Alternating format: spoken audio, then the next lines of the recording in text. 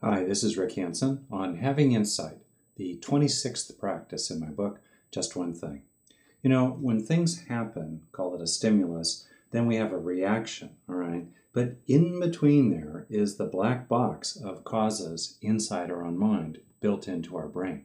In other words, our reactions, whether they are internal emotions, for example, or external behaviors, whatever they are, our reactions are due to causes. And by having more insight, more understanding into the causes inside our own mind that create our reactions, we then can step back from them, which gives us immediately a kind of freedom, sometimes like waking up from a bad dream. And also, we can develop more capacity to understand them and therefore change them for the better over time.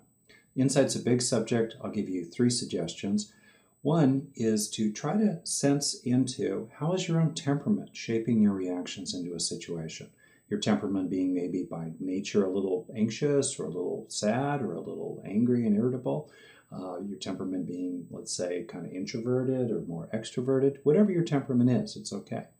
Second, what's softer and more vulnerable under the brittle surface of your initial reactions? And last, what's younger underneath the more adult responses here? By sensing down into these deeper factors, you'll get more understanding of them, you'll have more of a sense of intimacy with yourself, and you'll be able to make some changes for the better. So, may you have insight.